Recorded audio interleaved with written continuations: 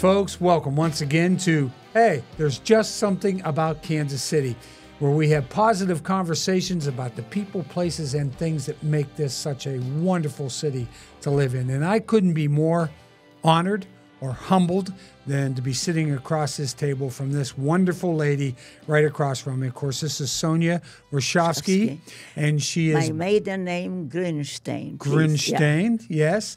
I had a spelling of that on here, but G-R-Y-N-S-Z-T-E-J-N, right? Yeah, So, in Polish. in Polish, absolutely, yes.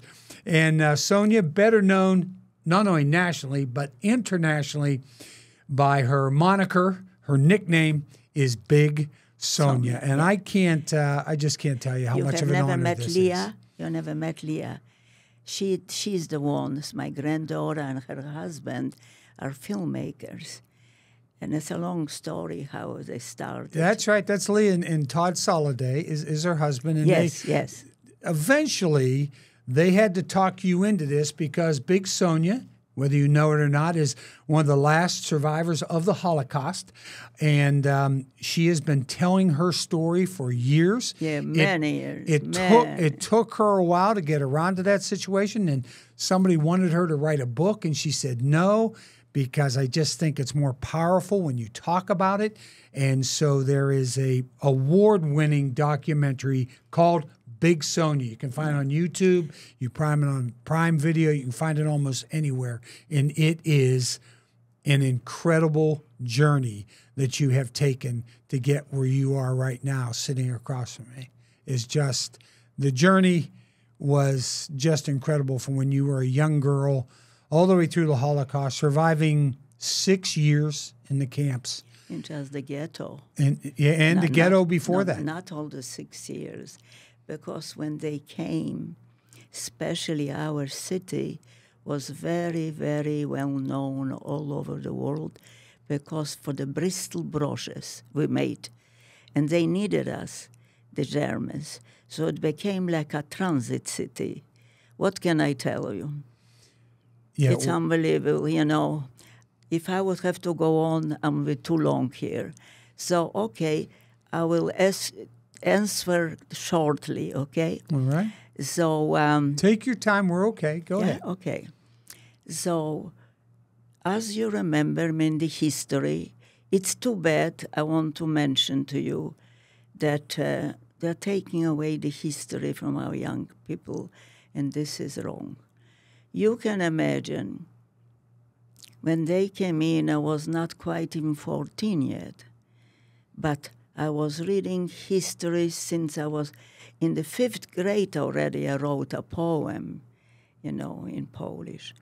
And our education was on a very high scale. But it was we felt a lot of anti-Semitism, absolutely. Right. It's too bad to tell you the truth because, you know, you expect the Christian religion should be a loving religion. But I'm sorry to tell you, even in school, I was going to the latrine, was on the walls written, Zabi Žida, that means kill the Jew. Mm-hmm. So anyway, I don't want to go into, you know. And that was before the war, correct? This is before the war. Yes, absolutely. Yeah, that's this was happening in Europe before the war. Before the war. And then I'll give you an idea what city I come, because they would later, first of all, we had first, as you remember, if you read history, that Hitler made a pact with Stalin. We fell in to the Russian side, because really my city is more on the eastern part. Mm-hmm.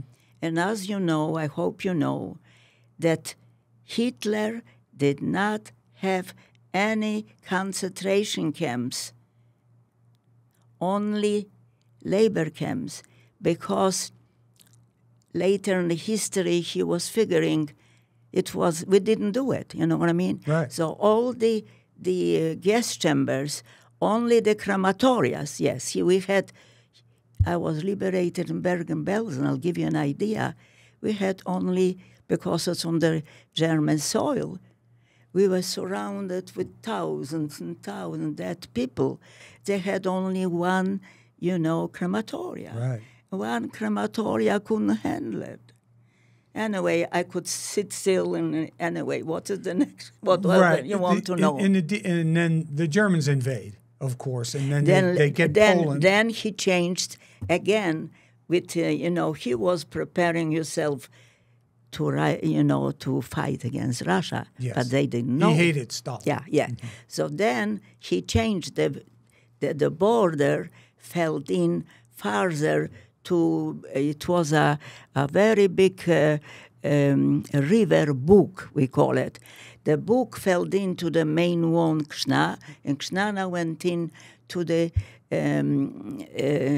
what is not the ocean, what do we have, about the Baltic Sea, okay? Right, the Baltic. You understand. So you can imagine when the Russians came in, we didn't have any problems yet in the beginning. But then when they had to already leave, they were telling us, you will have a horrible time what's waiting for you. But, propaganda always was on. We didn't believe them. Right, you didn't believe a lot of people would survive. And it's too long to tell you how it was. But anyway, whoever went with the Russians, they were very also smart. You can take, if you had a business, you could take everything and they would, put it in the drawer. But otherwise, he had a speech, and my father, I think he was more visionary. And after the speech, he came home, I'll never forget, and said to my mama, it's okay. We should go with them. You can only take one piece of luggage, okay? And then whatever, my father was in the business for and different things. Anyway, you know how a woman is, One piece of luggage? Yes. No way. She said to my father, how can I leave it? Who would dream at that time that gas chambers? Right. Never in the history. You have never, sure, we had all kind of horrible things going on all those ages, you know that. Mm-hmm. But this was the one of the worst. So you can imagine, she said, oh, how can I leave my house? Okay, so stayed on. And some of them, they survived, and some did not survive. Because when you went there, it was Iron Curtain, you remember. And I'll never forget, I had a friend from my hometown that he survived there, but he was telling me when he came, they put him in a special house, to live with other, So one evening, the fellow said, let's take a walk, okay? And he told him, listen, he already worked, he was a tailor too. He said, listen, if you want, even a brother to brother was scared to, He said, I want to tell you, if you want to survive, don't do any complaints, don't say anything. And it was true. Anybody was complaining about the soup, next day you wouldn't see him anymore. Right. Okay, I don't know, I'm going into different things. It's okay, let's talk about the Germans they invade your town. Okay, they come into your city. From my town, okay. Yeah, and then all of a sudden, you now know, after a little while, what is going on and what they're doing, and getting a pretty good indication that being Jewish is going to be extremely difficult for us here. We wouldn't dream like this. So finally, you see, another thing. I want you to know, the army itself, he had a lot of what they were against him. In the army. When the army came, they didn't do horrible things on us, no. The only thing I remember when they sang, and they had to, this was, we are happy to see when the Jewish blood is flowing. Okay. But they didn't do anything bad. You see, then after, matter of fact, till today, it was a Hauptmann Huti. It's a long story. He was a very high man in the army. and they were taking up the front, the big, it was like a big building, and we were living still in the back. But later on, little by little, they put on the ghetto. But I want you to know, I'll never forget, for some reason, he always brought some shirts. He has a denstick. He was a very high caliber, I don't know how, Hauptmann. And he was in the First War, you can imagine, more medals and everything. Yeah. Mm-hmm. So he wanted his shirts very late.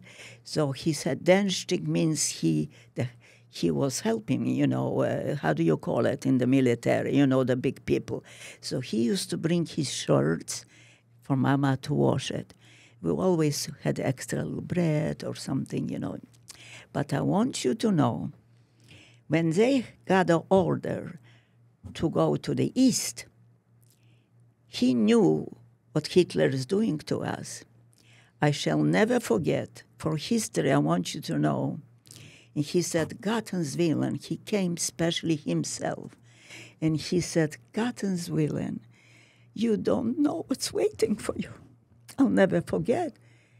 And we looked at him, and still before already they're marching to fight the Russians, to the East. Mm-hmm.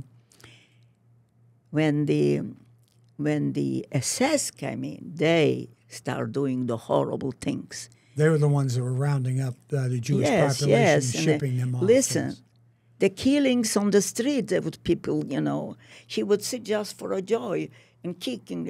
Anyway, the ghetto was just as horrible, but they did it thing by thing. There was, and finally we realized to do, to get busy with working someplace. Mm-hmm. We felt maybe we'll be able to live, stay longer here. But at that time, we still didn't know about the guest room. Right. It was probably a long time before you ever knew that, right? And look at here, the Treblinka, I come from the west, from the eastern part. Remember, please, the eastern part was the deadliest part, what Hitler used. The deadliest, you heard about Babi Yar, you didn't? And other ones, Treblinka. Oh. And the other, I forgot already, Helmno. And it's all was to die. You know what I mean? Right.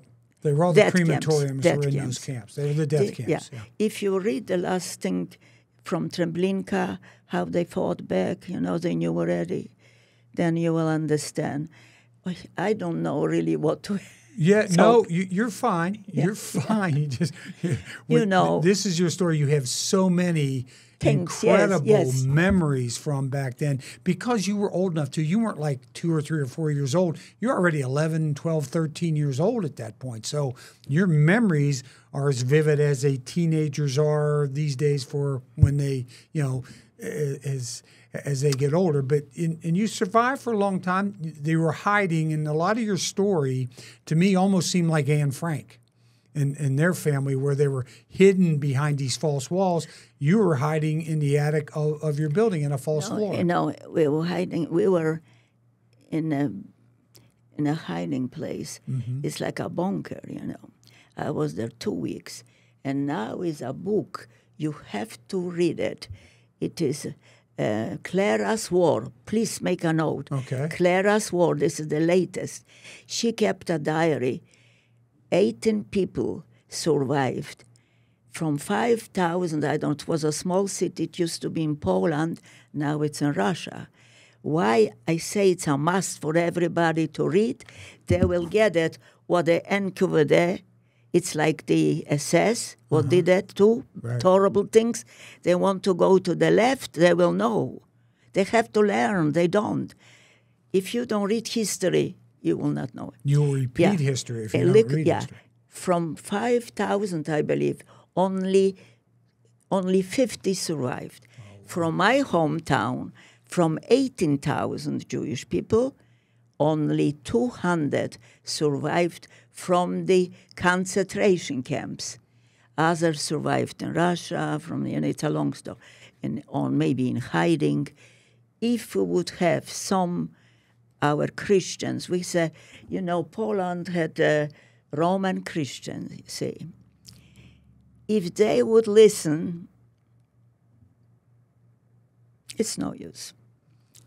We had a very bad pope. I don't have to tell. You know, there is a book, Hitler's Pope. Yeah, you can imagine. Yeah, I've seen documentaries on this. Yes, absolutely. If you read the book, The Last Survivor from Babi Yar, it tells you. And he saved them. He was under, See, they were killing. In Babi Yar, this is the greatest grave in the world. Not only Jewish people there. There was the Russians. The gypsies, anybody they didn't think was of the Aryan race. Yes. Yeah, and he was very close. How do you call it? It's not a big, when you go to pray. The smaller ones, you call it different. Chapel? A chapel, thank you. This fellow who was, in charge of the chapel, how do you call him? Priest. The priest, yes, a Roman Catholic priest, yeah. So you can imagine, after, everything, he was only wounded, lying under the dead corpses. So at night, he crawled out. And what do you think? Probably they didn't have yet over there the electric wiring. Probably I cannot, tell you for sure. But he digged in himself, and he went to the chapel. He took him in, the priest, and he took care of him, And then after already he felt he's okay, he said, "Thank you. I am leaving, and I'll join the partisans." You know about the partisans? Right, sure. Mm-hmm. Yeah. In geography, if you look it up, you will see from Poland tremendous, trees, how do you call it? Forest. Forest, thank you. Mm-hmm. One was even famous in the whole world.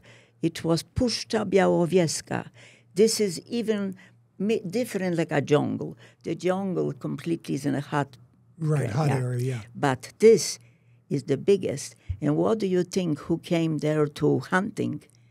All Hitler's cronies came there. It's tremendous. Now, after the war, I don't know how much the Russian took. Right. Anyway, I'm going back. I think I'm making you crazy. No, you're not at all. The story I want to share as much as I can. Absolutely. And the deal is you finally get discovered. Okay, your family gets discovered. Can I get a little water? That is yours, absolutely. Yeah. Your family gets discovered. They find you in the attic. They get your dad and your brother and your mother. But you were, at that point, you and your mother were separated from your dad and your brother. I'll tell you how the story, how it is. Okay. Is it okay? You have time? Absolutely. Okay. We had this hiding place under the bed. In the ghetto, we had only one room. And luckily that Mama had something that she could even cook up something. And by the way, my brother, if he would have survived, he would be probably the greatest in Israel with Zionistic.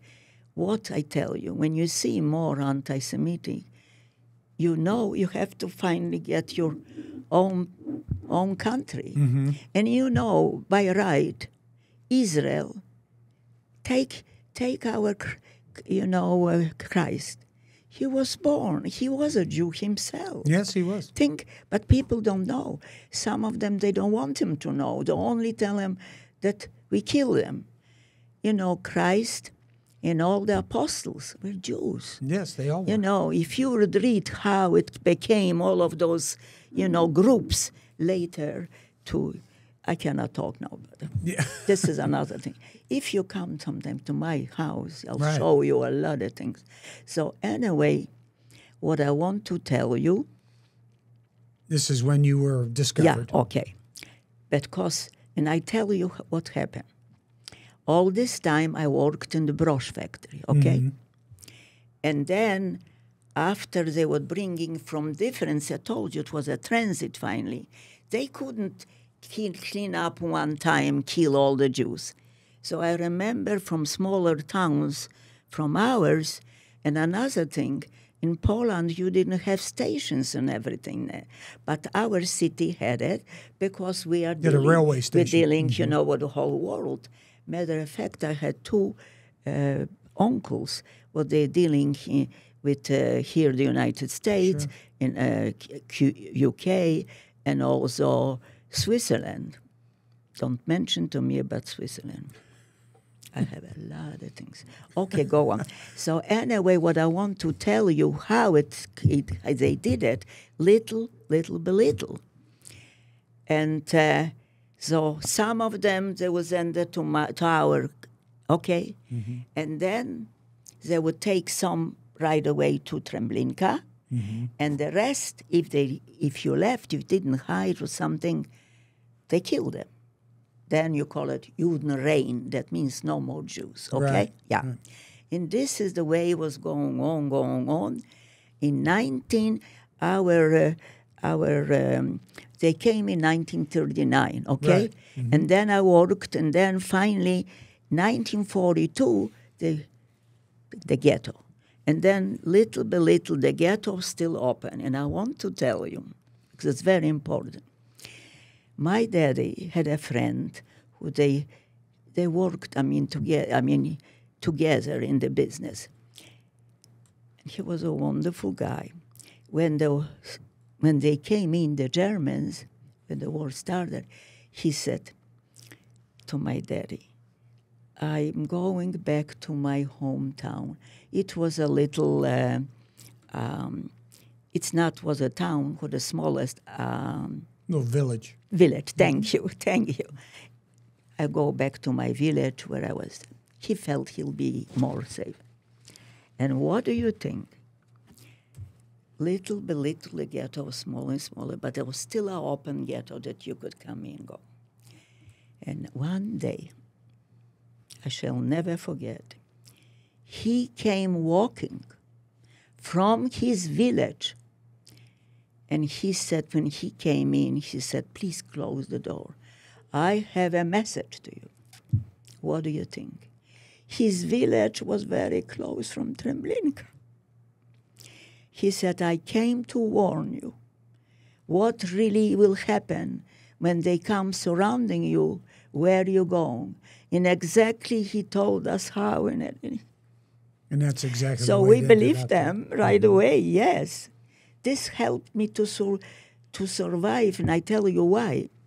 But my mama right away gave us anything. If they caught us or something, we still was thinking maybe we can bribe them. You know what I mean? Sure. All kind of, you remember? Sure. You know right. what I mean?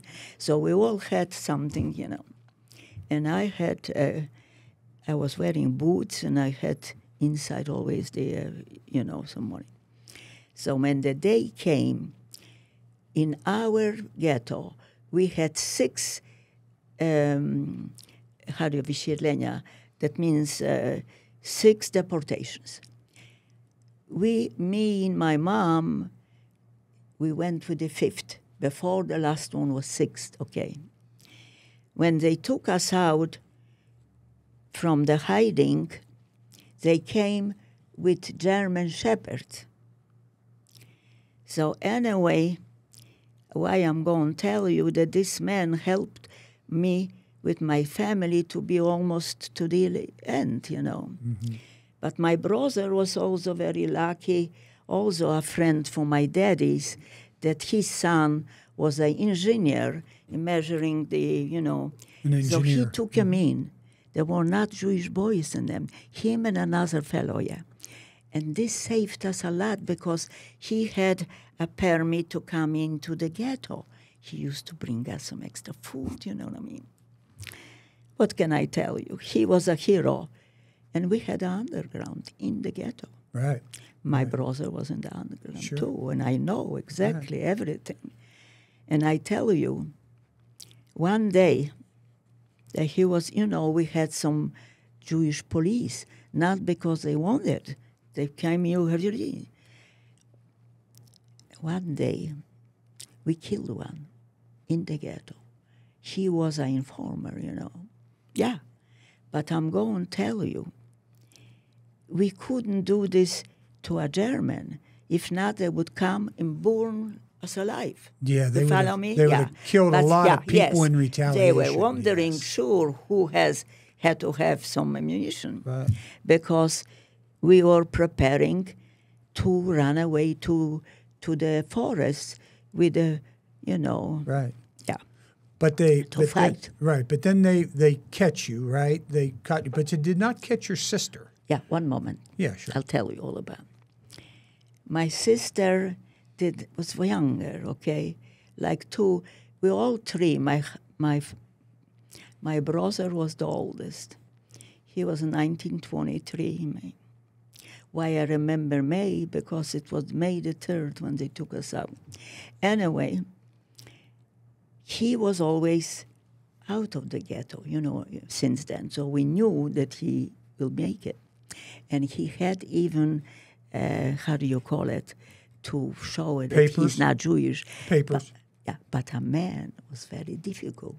All they had to do, you know. You follow me? Mm-hmm. Women, if you would see and read what our women did and fought, the people will never, never believe it because it was much, you know, put on blood. It's not when they put the Jew looks like this. No. We have a lot of, you go to Israel, you wouldn't believe it. This is just... You know, people who look a lot like the Germans thought you should look. Yeah. Anyway, but women could do a bigger job because you follow me, you know what I mean, as a woman. And they did a tremendous underwork, you know. Underground. Yeah. Mm-hmm. Oh, yeah. They saved so many. Anyway, what I want to tell you the next thing about when we went already, when they sniffed us out, this is the reason we built this bunker after he told us. And I tried to tell others about it. But I want to tell you, people couldn't believe it. Oh. With so much to tell you. Anyway, I want to go on and tell you why he saved maybe my life. When we were already in the train, they put us in like herrings. You couldn't move. All jammed in the boxcars. Mm-hmm. It had only a small little window. In the winter, they put us on open trucks, okay? In the summer, it was just a small little window, and it had, you know, little wiring. Listen to this.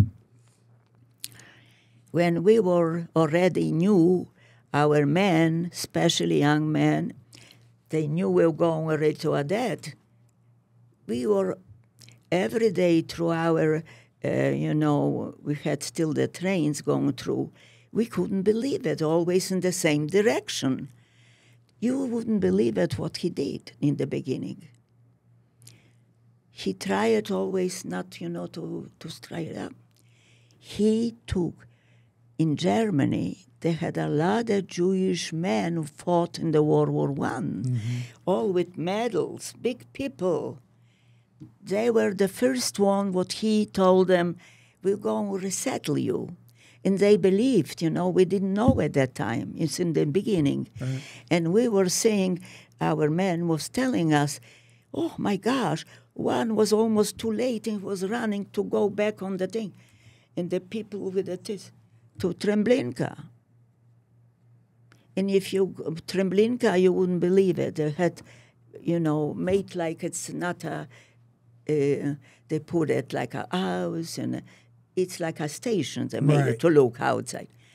Because several, even non-Jews, they didn't know. They put, anyway, this was a luxurious train they put them on. Just, people will never know what I have seen. Right. Yeah. Anyway, let's step up and tell you why he maybe saved my life. We already knew what's happening. In this, when they took us out from the hiding, they put us in the front of the building, okay? So my little sister was sitting here by the wall, and my daddy, and I was sitting with my mom a little farther. I shall never forget. My little sister, she was a beautiful little girl. She started falling apart because we had assessment already. We thought they will kill us right there. Mm-hmm. And she said, "Oh, they're going to kill me. It's going to be such a beautiful day." So my father was sitting next to this opening, which you can open. I don't know how to tell you. Here is a fence, and there is a thing. There's a gate right there, yeah. When he put it like this, one moment, he pushed her in there, back. She hid it there. We had only one latrine, one. So she hid it under the door there. It's been too long to tell you everything. Yeah. And then suddenly they found more people in the hiding. They knew already the people hide. They had enough. So in one moment, he tells us to stand up. At that moment, my father ran away. Okay? Mm-hmm. So we were praying, hoping after me and my mom, that my daddy and Manya was going to make it. That he'll make it. But I'll tell you later. Anyway, when we marched already to the station, and like I told you, since we already knew we were going to our death, we knew. So suddenly, the train stopped. Meanwhile, I want you to know, when the train goes very fast, our young men, a lot of men, had some already tools to open and jump. If you jump in the very first stage, you have a 99% 100% survival. Because until he shoots you, I told you, on the top. Right, on the top, yeah, they you have the follow me? guards. Yeah. Mm-hmm. But then I had a friend that he thought I'll be jumping and my mama will be jumping, and I knew my mama would jump. I said, "Vovek, jump, jump." And he waited a little bit, and then they stopped the train.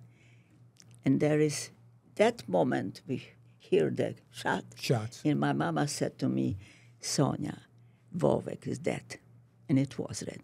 So his father survived. He was a doctor. And his uncle survived. Can you imagine? Because he jumped right away. Right. Yeah.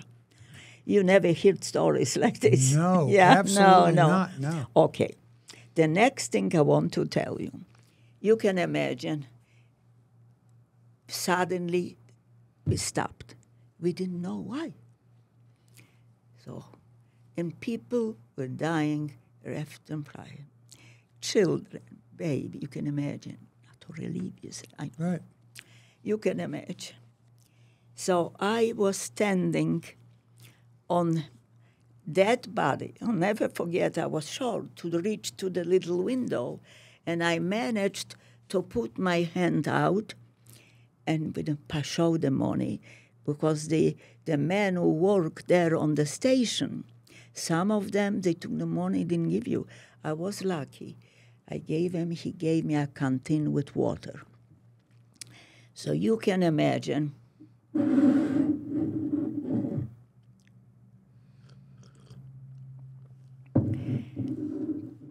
So you can imagine, when I got this, and I took a few sips, and then I want to give to my mama. Till today, I'll be honest with you, I'm not sure, because everybody wants... Started to grab it. Yeah. And we still, suddenly, we felt that the train was railing. We didn't realize. You know why? We found out. There were so many trains standing, and they couldn't kill the people fast enough. Right. They had a problem. So our train was right to Majdanek. You heard about Majdanek? Yeah, Majdanek was the first prison, or the Listen, first it was concentration horrible, camp. Yes. horrible. Yeah. Listen, like I say, I can sit not only hours, weeks to tell you what happened. Oh, so yes. this is what I just want to tell you. what I can tell you, the worst horrible death is from water, not to have water. Yeah. I have seen all kind of deaths, but Dehydration. Okay. Yeah. So finally we arrived in Majdanek. Majdanek, he was the camp. It was a death camp. And I tell you, I don't want to tell you more about how many. Travniki was right there. People paid money because they told them, oh, we're going to take to, another factory toward the brushes. And people, a lot of them, what I remember, and we were kind of, I said, we envy them. And what do you think? When we arrived, we got the news that Travniki, as soon as they came, they put them to the gas chambers. Right. Right. They weren't using them for work at all. It's unbelievable. No one will know. That's what I'm a little disappointed. See, still there, Yeah, right. And you are, and your son has always said, she's the witness who will never forget. That's right. And I tell you, wow, you wouldn't believe it. When we came in to, Majdanek, they still selected people for the first time. We finally knew the right is to go to the camp, and left you go to the gas chamber, and you keep the people right there. There are so many already dead people inside. Mm-hmm. So me and my mama was only 43 years old. Can you imagine? Mm-hmm. And then so those went to and we worked, we came there, okay? We had to go through a, sauna, they call it, and take away everything what you was wearing. And then they were signed to barracks, okay? So I was lucky still to be with my mama in the same barrack. If not my mom, I wouldn't have survived is it too long for you I speak to? No, Yeah? Right. You see, my Regina was wrong. I said, yes, she was completely wrong. She said, Mama, they want to only know here what happened. Well, we do want to know about Kansas City we'll as well. come to it, Sure. So I will not keep you too long, but I want you to give you more and less to see. Some of the history, yes. Mm-hmm. Anyway, so when we arrived there, they did not have any toilets, no latrines, digged out holes. Yeah. So you can imagine. We were carrying the feces to the fields. Yeah, and then spreading it. Mm-hmm. Yeah, spread it in the fields. If there was one that I was as a witness, against her, it's on the end, I'll tell you, if it will be time. Right. Not if you have to come back. Anyway, what I want to tell you, there was a horrible camp. Women are dying every day. Like I say, thanks to my mom, this was, you call it, you go constantly with blood already. How do you call it, that illness? Women were dying for right and left. Mm-hmm. But thanks to because you don't want to eat, just drink. And my mama managed. We still have in the beginning some Polish Christian ladies. They sent them from there to the Germany. They worked in the farms, you know what I mean. And one was from my hometown, a Jewish lady, but she already was careful, we would never in our life to see, but we were happy for her. Anyway, to make the story short, there was one, especially we called her the Schläger. She was worse, a woman you would think can be so sadistic. I would never believe in my life. She was worse than a sadist. Right. And I have her on the picture. She was always have 3 German shepherds and a whip. If you would do anything but they want you to do, you will not make it. You had to always, my sixth sense, I used my sixth sense, otherwise I wouldn't be here. I'll be honest with you. You just knew what you couldn't do. Yes.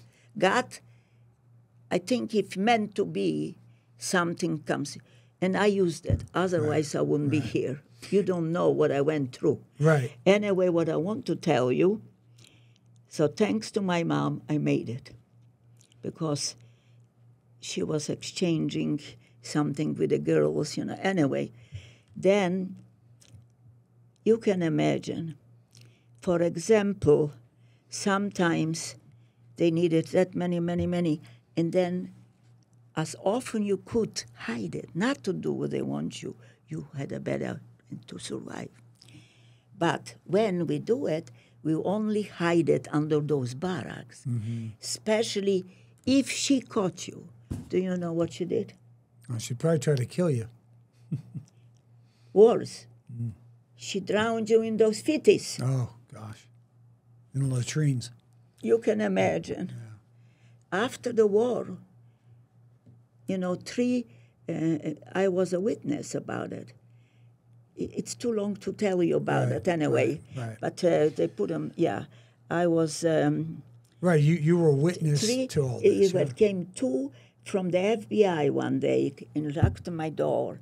And then they came because, do you know how she came to the United States? I'll tell you. One day, one of our girls who were goes to in Brooklyn, New York, in a bakery. And who is standing? Her. They were smart. They didn't do anything. They went straight to the FBI. And the FBI was telling me, she married a GI. Oh, gosh. Our boys. Oh, boy. And I can tell you that a lot of them came like this. But she happened to be discovered one from us, okay? Yeah, right, exactly, yeah. So you survive Majdanek, Auschwitz-Birkenau, and also Bergen-Belsen. Now we're getting to I was shot in the Bergen-Belsen on the day of liberation, you know. Right. And the deal is, so did you know any time before, how long before you got an inkling that the English were close, the Allies were close, and that the Germans were starting to lose the war? Did you have any idea until they drove up and there they were? Or was there some indication that the war is close to an end? I tell you. We already heard from far kind of bombing, but we didn't know it. One day I was very lucky. I fell in a group which I worked in it's a barn, okay? Mm-hmm. And we were peeling like rudabakers or no potatoes. They say potato, no. This was specially for Indian. Anyway, and there was one latrine in the back. In this special day, we all, across from us was the men's camp. Mm-hmm. There was, you don't know what hunger can do. How do you call it? Rage. Mental health, they would take out the livers. Yeah. But you cannot blame those. You don't know. Mostly they were rather Russian soldiers filled in, they were there. Yeah. And then in the front, from the barn, was a big, hop, those rudabakers were there. And believe it or not, this day, I had a feeling, I was sitting we had women from all over Europe, from France, and even, you wouldn't believe it, from Greece. Mm-hmm. None of them made it. I saw when they were going to me. I don't know what to tell you first. Anyway, so why this day, we knew there not many of the SS came in the SS women. We felt something in the air. There is something different. Something different. So me, very, I went out to the latrine. I said, there was an open thing that I can see more. And sure enough, I see already here the tank coming. You can feel it. And I was so excited. I wish I would have stayed there. So I want to share it with the girls. And meanwhile, the men also start seeing it. So where is the hungry men who are running? To the kitchen, right. Okay? Mm-hmm. They're running not only kitchen grabbing one of those Rudebeckers, even with the dirt, say it. And just eat it, yeah, because they're starving. You don't know it, nobody. Right. And so listen, they still have a guard in the front watching the Rudebeckers. He sees already, I cannot till today understand. He starts shooting. And I was trying to go back. And the bullet came in here, came out through here, and then 2 girls just lightly wounded. And I tell you, it's meant to be, because if he would shot me farther, I wouldn't make it. Yeah, right. So so this way, you have to feel the bullet went through. Right. I didn't know what it was. Suddenly I feel blood coming from my mouth. And I tell you, sir, I was the amazing the blood. I didn't want to out. I said maybe I'll leave a little long. I don't know. Right. The amazing thing is you survive all this time, and you're going to be liberated on that day. I was talking to Almighty after what I went through, and now. So listen to this.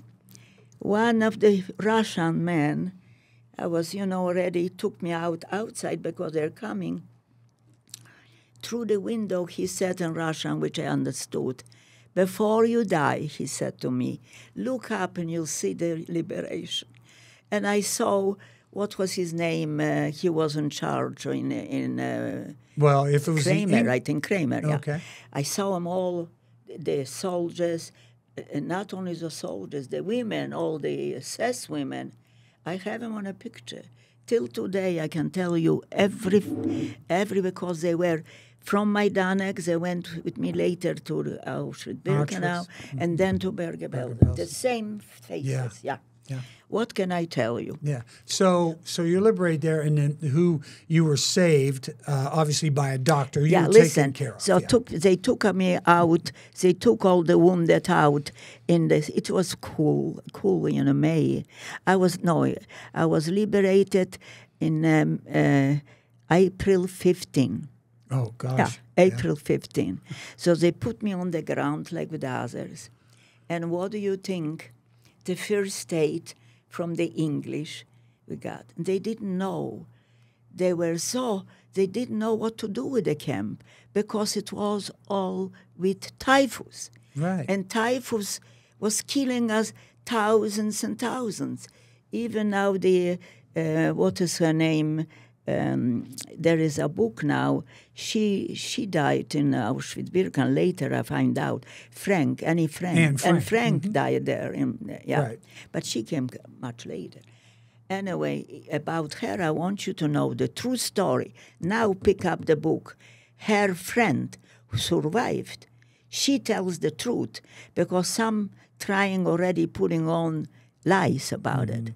This is a book, but that high. I just got it. One of my, client used to, and he brought it with his wife, Sonia. This is the true story. It's a book like this.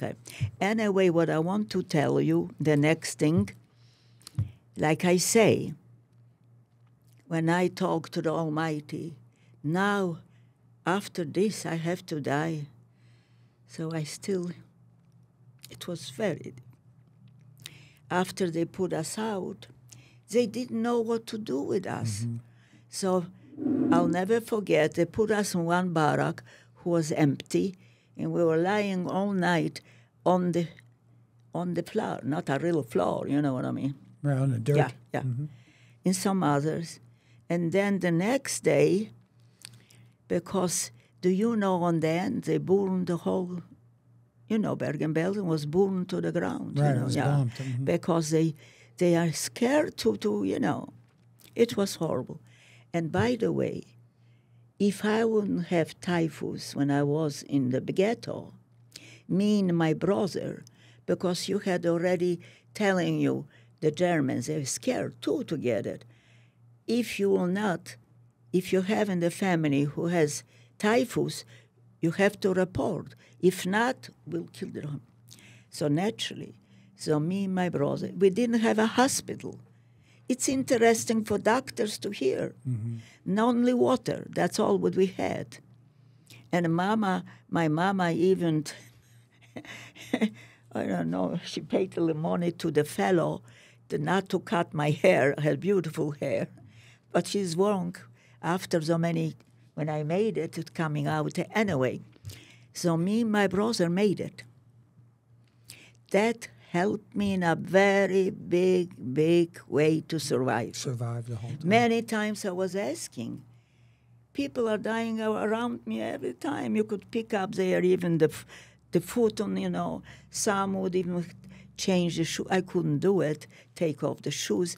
We had, only from wooden shoes, Yeah.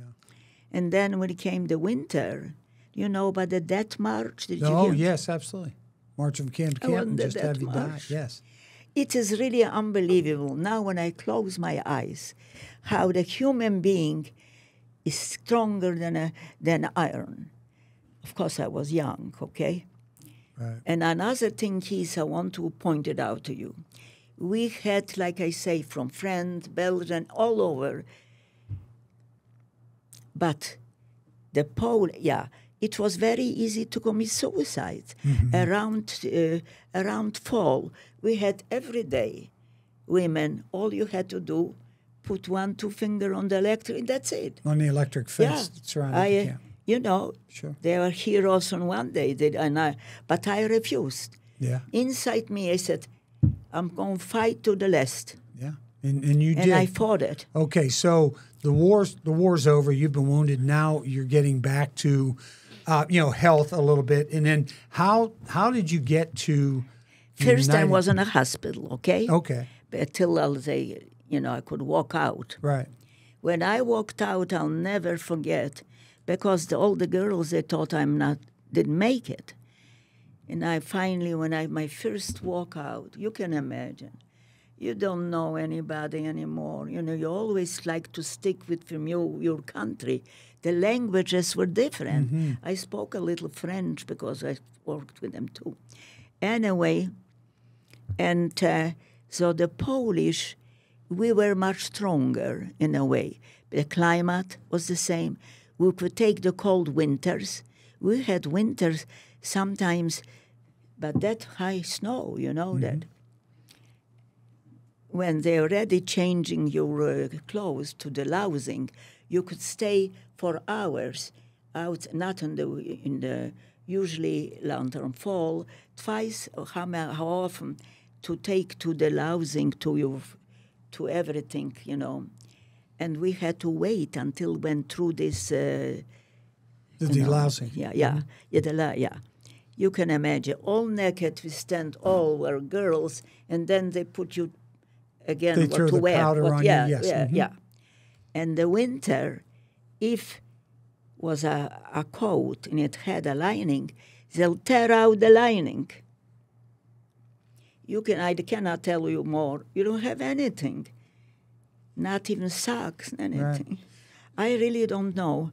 But, we walked in the winter in the assessment, and you could see blood on the snow. Yeah, from the feet. Yeah. Anyway, go ahead, what you want to know. And so after you get out of the hospital, okay, and then now you're going to where do you want to go? Okay. So yeah, when I went out of the hospital, listen, it's a good question. And so said, and so thing. Suddenly, I hear from one barrack, Sonia, Sonia. They all thought, she thought it's not, they thought I'm dead. She wasn't that time when this happened. Mm-hmm. She came out with her friend, and from then on, her friend was born in Krakow. She was about 15 years older. She spoke already like 8-10 languages, you can imagine. This was her major. So you have the English and the Americans She spoke English, coming, yes. Through her, thanks God, later she had a better, she worked in a canteen, you see? And so in the canteen, and then she had a better place to live when the Germans, had the higher officers' place. And then I was with them, and this was my first thing. That was your first bit of freedom after you got out of the concentration And camp. after this, later on, they turned, the English still were helping us, And I want you to know, people don't never know how many we lost because they rationed us, okay? I was in the hospital, so I was safe, anyway. But you can imagine, and they were telling all of us, please, not that we want to give you more food, but it's just like a baby, if you don't eat, right. shrinks You like just this. have to do Then, a little. You can't stuff yourself. Very great. Yes. Correct. Right. You are smart. And say that a lot of them died. Yeah. They just couldn't bring them back. They just weren't Yeah. strong enough to bring them back. And another thing I want to tell you, when I went to the hospital, we were, I think, about four of us, in this. And they were, like I say, very good to us. And then I kind of finally find out about why I survived, that the typhus. Then you was immune. The immune system, yeah. I wish this one was immune. You know what I mean? Yeah. But they're working now in Israel for the immunity for this one. Anyway, what else can I tell? Right. I was just going to wonder how you got from the hospital and in getting better to the United States. Oh, okay. How did you end up here? I'll tell you one moment. So now, since I already have these two girls, and everybody was looking already from someone from your hometown. So if you went to the place where they kept all the, the office, was all our names. Our names, mm-hmm. Yeah, okay. So I got to know a few from her hometown, some young men, boys, I should say. And we got already acquainted, and it was very different, okay? And then one day comes a fellow who I didn't know if anybody survived, only was dreaming who survived. I thought maybe my brother, mm-hmm. because he had the papers and so on. And then I forgot to tell you, when my brother could be outside and inside from the ghetto, he met a farmer, and he said, it's a very important thing for you. And he asked him, because he knew already it's getting closer to the end. He asked him, listen, I have a little sister. She was beautiful, very nice. She's younger, about 2.5 years. So he asked him, listen, I will come every week and pay you if you can save her. He said, sure, I'll take her in. So she was with them, I don't know how long.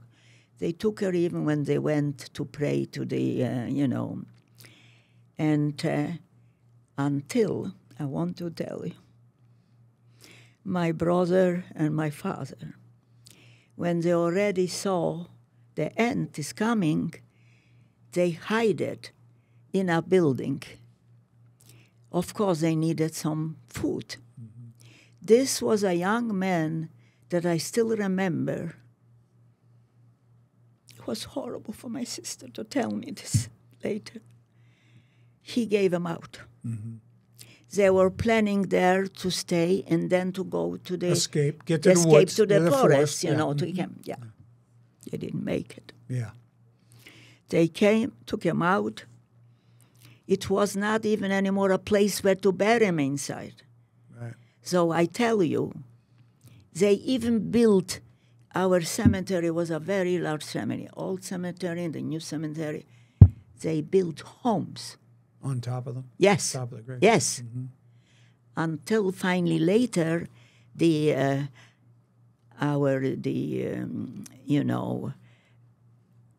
discovered it. Who was the president from Poland, whatever, stopped this. Because from all over they started not talking, talking up. Right. I don't know if you know, even after you probably see the movie what he made Schindler's List. I've seen Schindler's List. Do you remember on the end, the Russian on the horse, and he said, "Where are you going? They don't want you." It was true. Even in the fighting among the partisans, there was one that didn't. They called themselves. It will come to me. They were fighting, and they were Polish Christians. Okay, not allowing any Jew to join their group. Right. Only some women survived there, and a couple men I know. So you can imagine how they had to be careful. Yes, right. And exactly. what do you think? If you read back now a book, Fighting Back, I didn't realize myself what they did. Mm-hmm. They planned not to have any Jew coming back to Poland. You know about that? Yeah, I know. Mm-hmm. Oh, you know. Oh, yeah. So you can imagine. So you really weren't going to go back to your country because of that situation. So how did you eventually get to the United States? Okay, tell you. So one day, this was already, they call it, still on the English, how do you call those camps later, the open? You know. Yes. You know what I'm talking about. Yeah. Yes. Yeah. You have to then show up to another camp. They treat you a lot better, but you're still in a camp. No, yes. This is with the English already, this after the English, liberation. Right. Yeah, this is after liberation. But still, you was, you didn't know from anything. Right. And everybody want to go the American zone. You know, that was the American zone, the English zone, and I think the French zone. Everybody want to go to the French zone because you knew it will be easier to go any place. Some went to Brazil, depends. Some if you had a family, But we came the right. It took long. Don't think that was easy to come here. Right. But we came legally. We didn't got a penny here from our government. No. We came through our people, what they will go to you and say, listen, we need a sponsor, okay? Till today, I don't know who our sponsor was. You see? Yes. And told them, listen, you will not have, if you're a sponsor, you have to take care of them, He said, we will take it. Don't worry, just put the arrangement, and we'll bring them, and it was that way too, okay? And that's the reason I'm telling you, we came because this is still, even now, the best country in the world. Oh, yes. Even with our, problems too. We do have problems. Yeah, sure. everybody wants to come, but not like this. I'm talking. Right, I know. You follow me. I got you. No. We need people. You take this, for example, Hollywood. Every one of them could be a sponsor and bring the right people. Mm-hmm. We need people, sure, but the right people. Right. So you get a sponsor, correct? Through our organization. Right. We didn't know. You have no idea who they were. Today, I don't know who the sponsor. Okay, this is the way we came here. Okay. Right. So you came one moment. Go ahead. But my husband's family came here in 1946. So naturally, they always try to put the families together. When we came in 1948, okay, and I already had, my little boy was 9 months old, and we came with Marine Fleischer, I'll never forget. This was a army ship, Right. Yeah. So the men had to go down, and the women or children up, Anyway, to make the story short, when he came in, you can imagine, this is the first time I met a black person. Mm-hmm. Because in the geography, in the history, we learned, we knew. But this was the first time that I am. And I read also, that means here, that's a book which we had to read about Hatavuya Toma. How is it in English? Tom's cabin. Uncle Tom's. Oh, so Uncle I Tom's knew cabin, already yeah. a little the history. Right. And then before I came to the United States, I had a tutor teach me a little bit English. Of English, yeah. Mm-hmm. Okay.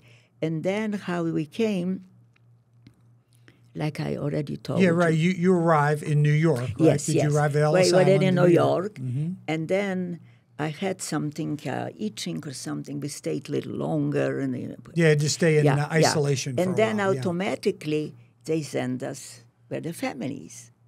Because my husband's, from 10 children, 4 survived. 2 sisters and, 2 sisters and a brother. One brother, of course, in my husband. And my husband, Mm-hmm. 4 survived from 10 people, okay? Right. Yeah.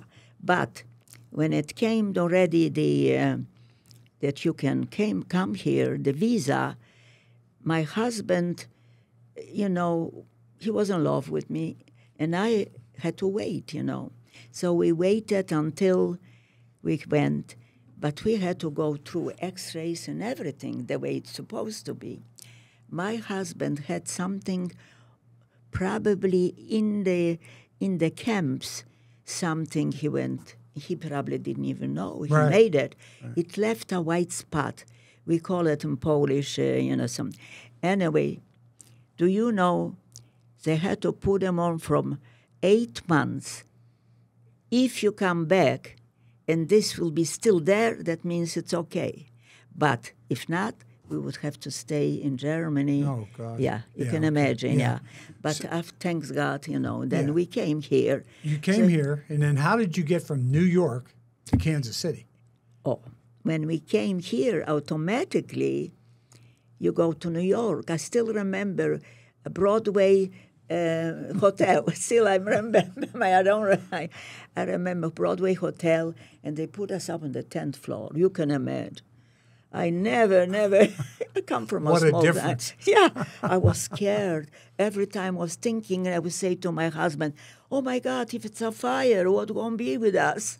It's a kind of fear, Sure. So anyway, in the meanwhile, I tell you, my husband's family, they sent them to Kansas City. Okay. So this automatically... You went to Kansas City. That's right. Yeah. And so you get here, and I know your husband, who was also a survivor of the Holocaust, right? Yeah. He came from the western part. Right. And he was a tailor, correct? I tell you. He really was working on leather for men, when you go to, those leather things, what you carry when you are a businessman. Oh, I'm sorry, a leather bag. But in the war, we knew, of course, like I say, remember, when they entered Poland, they annexed the western part, okay? They didn't have the Ukraines, what we had, okay? Right. So it was different. So anyway, he had an uncle who was a very famous tailor. He took him in because they needed... Right, help. Yeah, yes. Mm-hmm, sure they did. And he taught him. Yeah, that's right. Exactly. So you two meet, and you get married. We met after we came, in Germany. Yes, you when met in the Germany. fellow came, that's right, I have to tell you how. When my one fellow who lived in the same housing in the ghetto, he survived from the whole family. And one sister survived. And what do you think? He looked up for another sister. I knew she didn't, but he made an effort to come. And this was still no even borders yet. It was really, right in the beginning. And he came to look for the other sister. Right. And he looked up the list from his hometown who survived. And he saw my name. And he was the first one coming telling me that my sister survived. Oh, wow. Yeah. Okay. My sister's story is unbelievable, Yes, how she survived. right. Okay, yeah. Right. So you get to the United States, and you get to come to Kansas City because of relatives of your husband's. Yes. He is now a tailor because he was apprenticed. Yes. Well, back in Western I tell you Poland. about him. He was a wizard in math.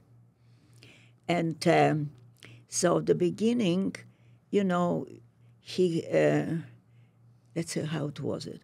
He was working, and then there was a a fellow who's a neighbor, and he suggested later, there is a place in downtown that is selling, some clothes, not new, before the Right. war, Sure. yeah.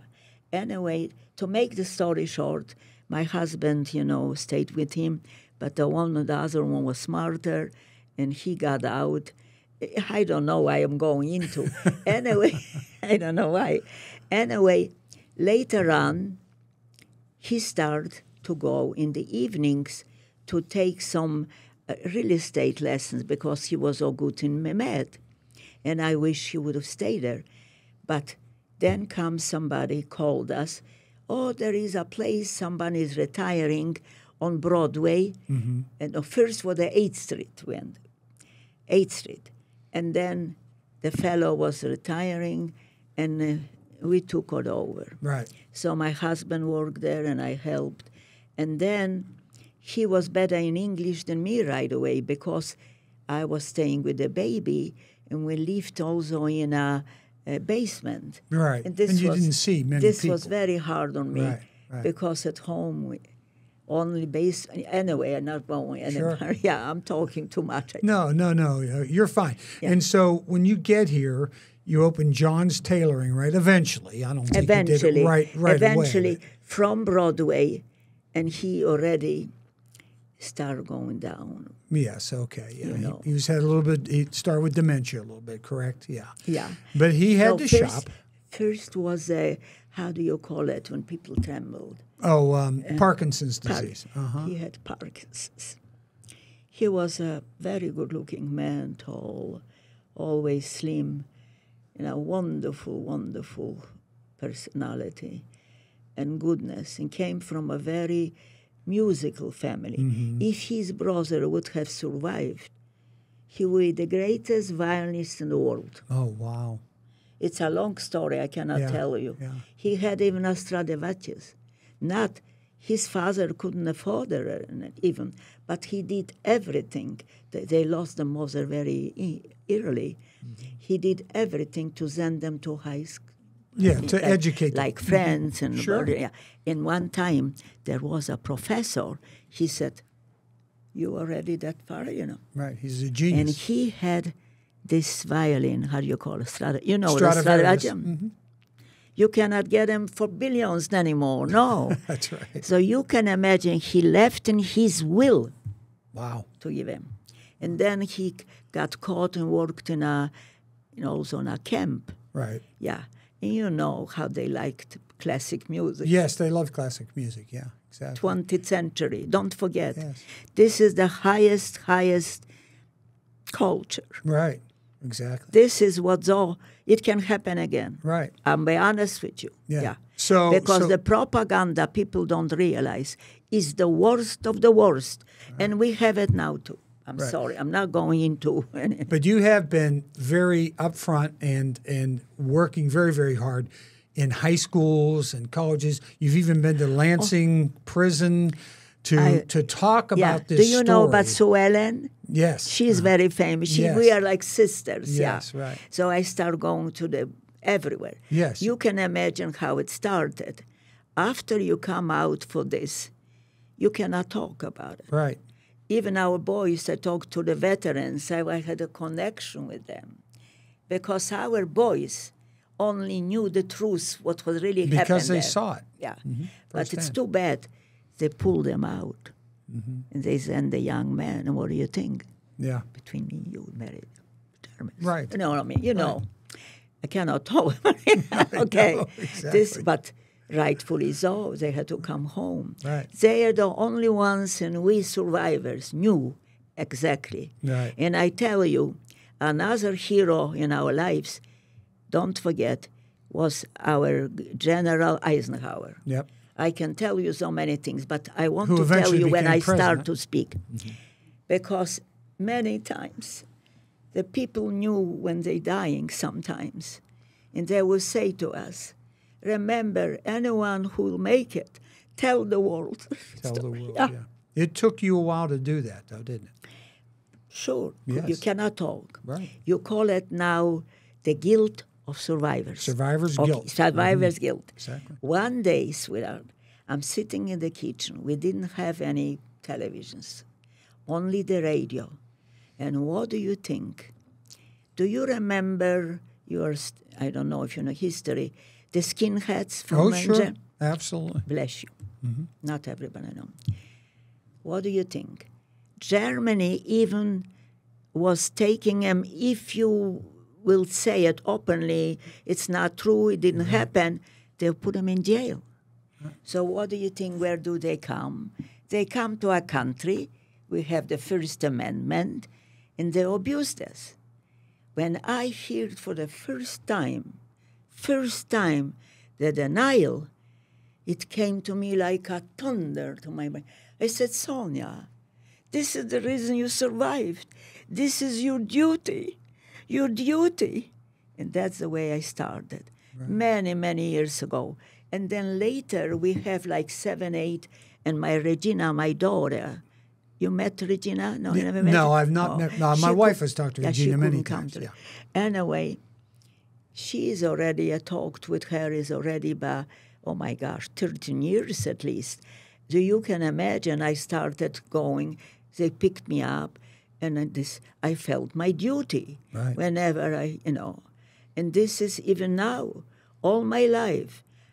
This is the reason I didn't want to write a book, because I felt, and it's true, you should see how many letters from at least I feel I accomplished a little tiny thing to give them more strength. Absolutely. Do you know what was in the schoolings? How do you call it? The bullings? The bullies. Yeah. I changed a lot of them from the bullings. Yeah, you and did. How many letters will never forget you, Sonia, as long we shall live. Some have problems at home too. Sure, absolutely. And they became stronger on account of me. This is the only thing I'm happy, okay? And it has really kept you so mentally strong and busy about exactly. that. And even though you don't like, I won't say don't like to remember, even though it's very hard to talk about some of this stuff, for you to get it out to some other people that they understand what happened has to be a tremendous feeling for you. Because when I speak, I know I speak for them, because they told us, they begged us. When I watched people hanging, our girls hanging, and you had to watch it, I know it's already time going. I will not no, you're not. And you are the woman. She's I was as not your son even prepared said, that I would be because Regina said, "Mom, you've been prepared." Oh, bless you, bless you, bless you. And talk a little bit about the Midwest Center for the Holocaust Education as well. Yeah, I still I'll be speaking again there. Yeah, I'm not sitting anyway. First of all, so many years I was in that shop, Yeah, you worked in the shop, and then you took over the shop know how after many your years? husband. Yes, we were in Metcalf 38 years. Yeah, right. My husband passed away. It's already 39 years. Right, and it was the only shop in Metcalf South left after Metcalf South went under. Yeah. Johns was still there. We were the last forever. One. Yeah, you see it on the movie. Yes. Yeah. So this is my last, relocation, and how it was really so sweet. The people owned from the Metcalf, they owned this building, okay? They took me in. The fellow, Werner, who was the policeman, he knew how I was crying almost. Mm-hmm. What will I do with myself? I had to. And he talked to this fellow, because the owner already passed away and he was the manager. And he approached me, made her just come tomorrow. And I went with my daughter and shows me the place. Do you like it? I said, sure. It's a perfect place. I call it, nicer and bigger than the Metcalf shop. Yes, I had two. Over there, I had only one little closet to lie on. Right. And here I had two. And it was so always beautiful. If you would see my home, It was a very nice place. Yes. The pictures and all. And I remember from the documentary when you're moving out of Metcalf South and they've got your sewing machines and they're taking thread and they've got the dresses and they're doing everything. But the deal is all of a sudden you don't realize they're moving it. They're not selling it. They're moving it to just a different location. Exactly. Yes. So you can imagine we stayed 8 years in here, the last one. Last one, yeah. And you just closed in May, correct? Yeah. Of 2023? I think end of May was just it? a few months ago. April or May. I think. Right. Yeah. Right. And meanwhile, we had a fellow who, closed it up. But I tell you, most of the things went to, museums. Yes, right, exactly. Yeah. And then I don't want to talk about it. Right, I know. It hurts your heart to talk about it. I know it does. I don't want to talk about the money. It's not important at all. It is only for me, came the same time I fell. You can see this? Uh-huh. Constant same time, reminder. it was too much for me. Sure it was. In the same time, my daughter calls me. I was 6 weeks in a rehab. And she told me that we have to move. Mm-hmm. It was overwhelming for me. Very, sure. yeah. Absolutely. And here so many people which they loved me and I still love them. They were so wonderful to me. It's absolutely. I'm going to tell you, really Kansas City has really very special, good people, the way I see it. Even my sister came once to visit, and then only once she got to know my husband. He was already, Anyway, she said, Sonia, everybody, even they don't know me, in the smile, hello. And then we go into the stores. Now it's already different after the COVID. After where you had been going, yes. Yeah. So she said, nicely. Sonia, that's a beautiful, beautiful place, because her son was working for the Israeli embassy. Okay. Yeah. They came here for 2 years. They were here. And he had a very important, job. Yeah, yes. And now they in Israel still. But I lost my sister. It will be already a year and a half. Mm-hmm. Her surviving. Yes, after all you that. would never right. even believe what she went through. Yeah. But the amazing part was when you came here, you probably could have gone somewhere else. You might have been able to go back to Israel or somewhere else, but you have always stayed here. And I tell you why. My dream, I come from a house, we were very Zionistic because of this, Sure. the hate to us. And I always dreaming, I belong to were the younger from the schools, students. But in the school, they didn't know that I belonged to it. Okay, right. You have to keep that kind of. And my brother especially was a very, very high. When the war started, my brother buried some very important things from this, Mm-hmm. And I knew exactly where it was. But when I got the news that my sister survived, it's such a story you wouldn't believe it until, she wouldn't recognize me and I wouldn't recognize. And she was telling me about it, but they built a road to the station, a new road, and I think this was in the way. It was right there. Yeah, mm-hmm. Listen, a lot of buried things were together. Yeah, absolutely. But you got here, came here, everybody in this city loves you. Okay, and I think that was certainly important to you and your husband, the way you were accepted into this city. Of course. Mm-hmm. And my husband was going every evening, I told you, mm-hmm. learning English, and I had to stay with the children. So he got up very nice. And then again, he was going to this. And the professor was from Italy. When something have to be, we call it in Yiddish and even in Hebrew, basher, that means have to be. So she calls us about this place, and some would say to my husband, especially that fellow that said to him, You are so good. Finish whatever come, finish it. You know how it is. I was very naive myself, and that's all. But he could have been a great, much easier life, Right. too, because like I told you, he was a wizard math. Yeah. He could be if he would have the education here, he was very, very smart. Right. But everything really worked out for you, and where you are now and what you're doing now is just incredible. It's a new chapter for me. Yes, it is, and I think it's wonderful. A sad chapter. I tell you why. Right. If I would have been younger, I may try again. Right, I understand. But I had to be honest with myself, especially after that fall. Right, exactly. And this was my fault too, and then you start blaming it. Right. Anyway, to make the story short, I try to live with each day at a time. Yeah. You probably saw in the obituaries about Jack Mandelbaum. Uh-huh. Did you know him? I did not know him, no. No, I didn't. I spoke to him a few weeks ago. He was a very, very...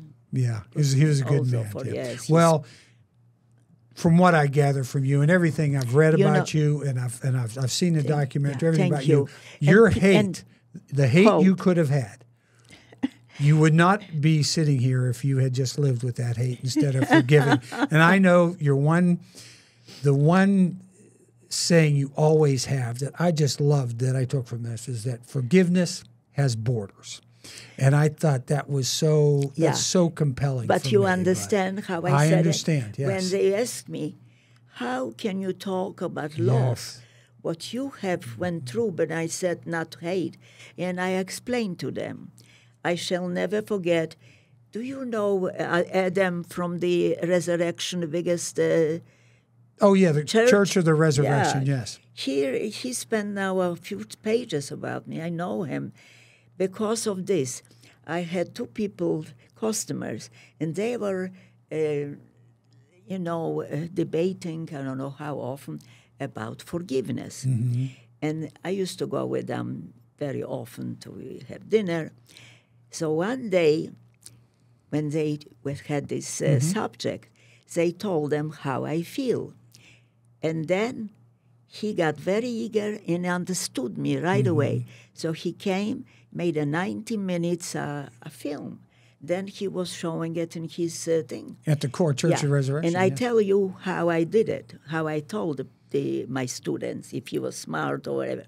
I said, listen, I shall never forget, I shall never forgive, but I'll never hate. Because, first of all, forgiveness is very, very important. But it has some borders. Be realistic. Yes. Even he understood this. It has borders. But hate, no. I will never hate. If I hate, I ruin myself and I become a hater myself. Yes. And they get it. Well, there you are. But, when I say forgiveness, who am I to say, I would be ashamed for those people to say, who am I to forgive? I said, this have to come from a higher place. Wow. Let me tell you this. I got it. Yeah, in closing, I just say this, okay? You are a treasure. We love you here. And you're one of the reasons there's just something about Kansas City. Please stop by. God bless. Okay. God bless you. Yeah. I am God really, bless. I feel I'm just a human being like anybody else, I only have this responsibility in me, what sits in me, that I speak for them, but they couldn't make it. Right. Never what stop. I have seen, just baby seeing going into the... It's impossible. Right. Yeah, Never stop. Okay. No. We love you. Yeah. Thank you so much Thank for coming. You. Thank you so much. Now I'm only praying. I stay day by day. I pray in the morning. I pray in the evening for everybody, for the whole world to love, not hate. We need it. But, Perfect. we're not going to talk about it. Yeah, I can take this off. Yeah. Yes. Yeah, okay.